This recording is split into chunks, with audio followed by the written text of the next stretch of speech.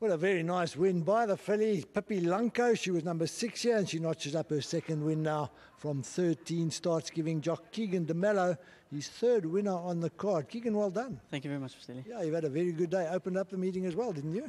Yeah, I opened it with the first two. I'm just really grateful for the support I get here in the Cape, and to Mr. Reeves and his family, big supporters of mine, and yeah, I'm just really happy to repay them with winners.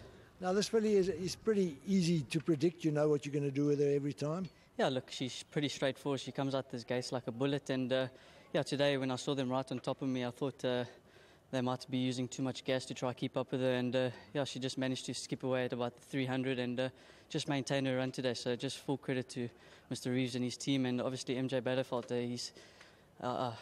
Mr. Reeves says he obviously suggests the tongue tie, so great team effort from everyone, and I'm just really grateful to be here. Well done to you. Super day. Once again, to Mr. Reeves and his family, thank you very much, and to Mr. Stroy as well, thank you very much. Well done. Thank you. Paul Reeves trains the fillies coming across. Paul, well done. Thank you, Mr. Lee. You know, on the one hand, it looked difficult taking on the Colts, but on the other hand, she did seem overdue for another win. Yeah, no, look, she's definitely overdue. You know, we've got all these little things we've been trying with her and things like it, because she's impossible to work at home. I mean, you know, if there was still a concrete fence at the end of the track, we've gone through it a few times. But she's not easy to ride at work. The guys really battle to hold her, and she just knows one speed, you know. But look, you know, Mr. Lee, I've never been scared to take on the boys with fast fillies, because you know, bottom line is they've got to run from point A to point B in a certain time.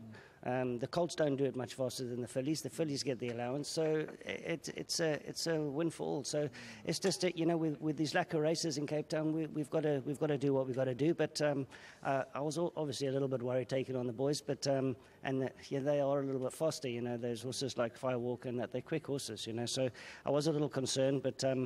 Yeah, she came through it today, and I think she finished off the race better, but the best she has so far. Yeah, you actually took the words out of my mouth. She ran on in that last furlong better than what we're used to seeing. Yeah, you know, all credit to everybody who's ridden her. You know, they've done nothing wrong with her. It's just that today happened to be Keegan's day with her. Yeah, and again, thanks again to MJ, because he did say that tongue tie should help her, you know, and last time was a good second. They only collared her the last 20 strides, 20 metres rather, and today she just kept through with it, you know. But thank you so much to Mr. Strew for his support, and yeah, my wife's in my ear. Yeah, and well done to Mr. Strew. You know, he's been patient with her, and I'm trying to get him to give me a chance to take her to Durban for the poly track. So I think hopefully now he'll listen to me. And also to my daughter, Claudia. It's her birthday today, so I'm having supper with her later on. So if I don't mention her, I'm dying. But thank you so much to Mr. Strew again, and to the whole Reeves team.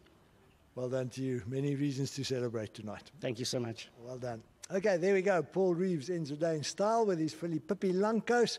And as I said earlier, it did seem like a well-deserved and overdue win for her. That's it from Kenilworth Racing for this afternoon. It's been fun. Results haven't been all that bad. In fact, they've been quite predictable. So until next week, good night from all of us.